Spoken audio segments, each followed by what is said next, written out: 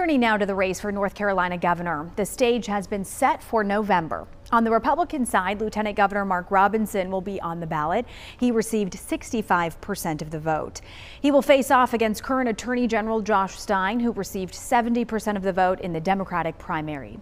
North Carolina Democrats are trying to fend off a Republican trifecta. The GOP already controls both chambers of the General Assembly. Incumbent Democratic Governor Roy Cooper is term limited and cannot seek re-election. Now, the men who will look to succeed him are laying out their plans if elected. The things that will make North Carolina great, that will take her to her next level of success. What are those things? Those are those important things. Education and our economy. Those are the things we're going to focus on. My vision for North Carolina is forward-looking and inclusive.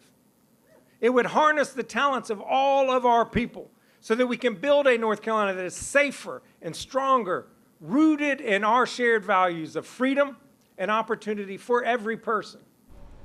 Robinson and Stein will also face Libertarian Mike Ross on the November ballot. Ross won his party's primary with 59% of the vote. The Republican primary for lieutenant governor appears to be heading toward a runoff. Hal Weatherman received about 20% of the vote. His closest opponent, Jim O'Neill, had about 16% of the vote. Candidates must win more than 30% of votes in their race to secure their party's nomination for the general election. If no candidate reaches that threshold, the second place finisher may request a runoff. On the Democratic side, as you see here, Rachel Hunt is the projected winner. She will face the winner of the GOP runoff in November.